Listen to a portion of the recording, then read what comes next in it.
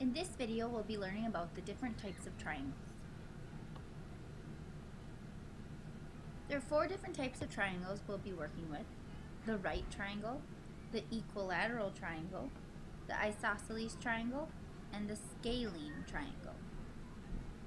Triangles are classified by their types of sides and their angles. The first type of triangle we're going to be talking about is the right triangle. The way you can tell if a triangle is a right triangle is if it has a right angle. So looking at the 4 triangles down here, only one of them has a right angle, and that's going to be the angle that forms a square.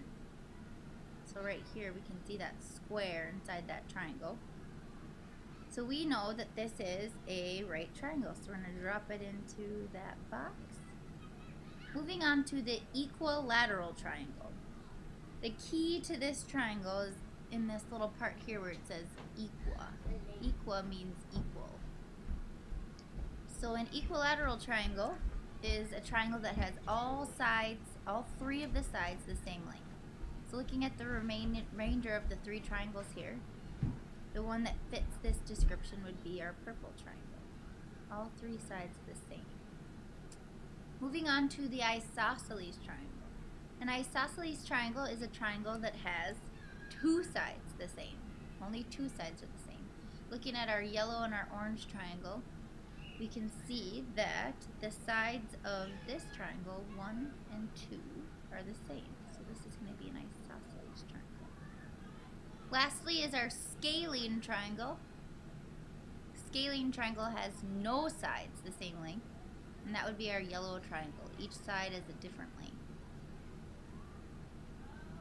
And these are our 4 types of triangles. Again, we have the right triangle, meaning that there is a right angle somewhere in that triangle. We saw that right angle in this left corner here. The equilateral triangle, meaning all 3 sides are the same length. The isosceles triangle, meaning only 2 sides are the same length. And then the scalene triangle, showing us that all 3 sides are a different length. And you can see I used some ticks here to show the different sides, and we're going to learn a little bit more about that later on in this video. So I have a helpful tip to remember, at least for these 3 triangles here, our equilateral, our isosceles, and our scalene. And that has to do with the first letter that makes the name of each of those triangles. For our right triangle, we just need to remember that in a right triangle, there's always some sort of right angle. And that's going to be our hint for that one. That's a separate type of triangle. But looking at our remaining 3 triangles, I wrote the first letter of each triangle really big. So equilateral has the big E, isosceles, I, big I, and scalene, the big S. So the hint for this is if we look at the E, there are 3 lines in this E that are the same. We have the top of the E, the middle of the E, and the bottom of the E. Therefore, in an equilateral triangle, 3 sides are the same.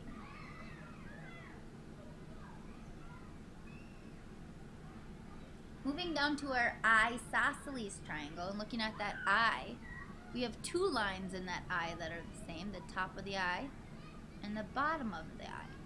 Therefore, in an isosceles triangle, only 2 sides are the same.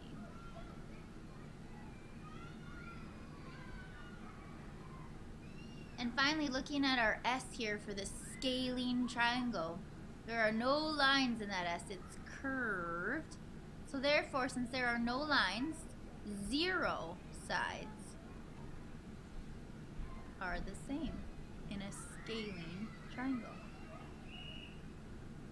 So this is just a helpful hint you can use when trying to distinguish between an equilateral, an isosceles, and a scalene.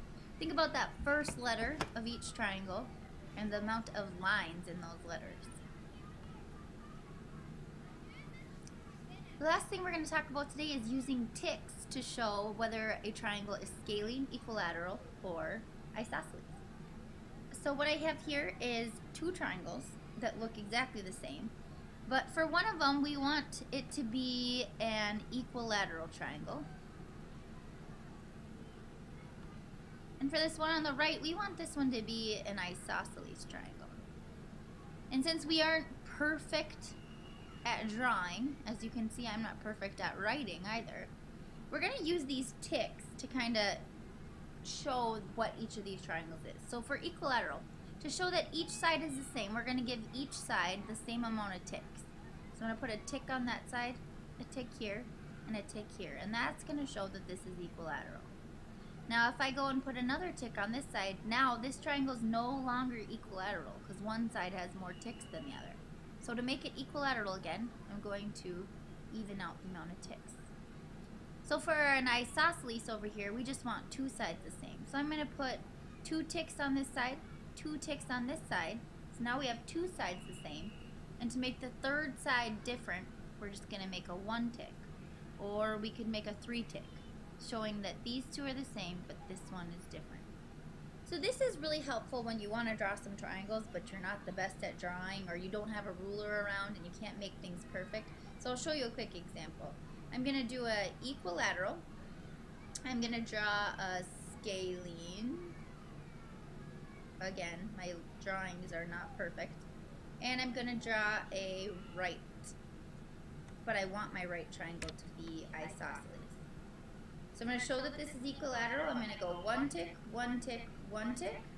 To show that this is scalene, I'm going to do 3 ticks, 2 ticks, 1 tick.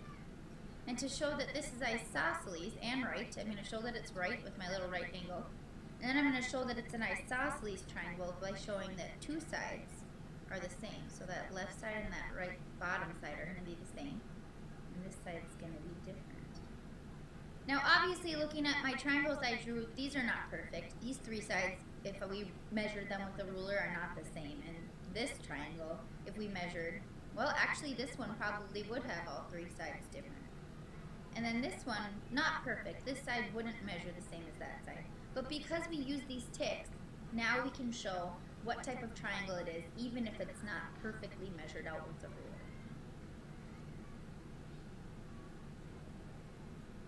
Are polygons. Polygons are simply many-sided, two-dimensional figures, like hexagons, octagons, pentagons, and, of course, triangles. Triangles have 3 sides. Sometimes these sides are the same, and sometimes they are different. Triangles also have 3 angles. In fact, that's what the word means. Triangles, 3 angles. Sometimes these angles are the same, but more often than not, they are different. There are 3 main types of triangles. The first type, perhaps one of the most widely used types, is called the equilateral triangle. Equa here means equal, and lateral means line. So, all of the lines, or the sides, are the same length. In this case, all 3 centimeters. Now, also in an equilateral triangle, all of the angles are going to be the same. And in all triangles, if you add up all the angles, they will measure up to 180 degrees. So, if you divide 180 by 3, 3 goes into 18 6 times, 3 goes into 0 0 times. In an equilateral triangle, always, always, always, the angles will measure 60 degrees. The second kind of triangle is called an isosceles triangle. The word isosceles means having 2 sides the same length. You can see here in our example that we have 2 sides that are 4 centimeters and 1 side that is 1 centimeter. This is a perfect example of an isosceles triangle. Now, an isosceles triangle obviously does not have the same angle sizes. In fact, 2 of these angles are going to end up being the same, these 2 right here, and this one's going to end up being different. Once again, because it's a triangle, all the angles still will add up to 180 degrees, but we have to do a little bit of more thinking as far as the math to figure out what the angle measure is going to be here.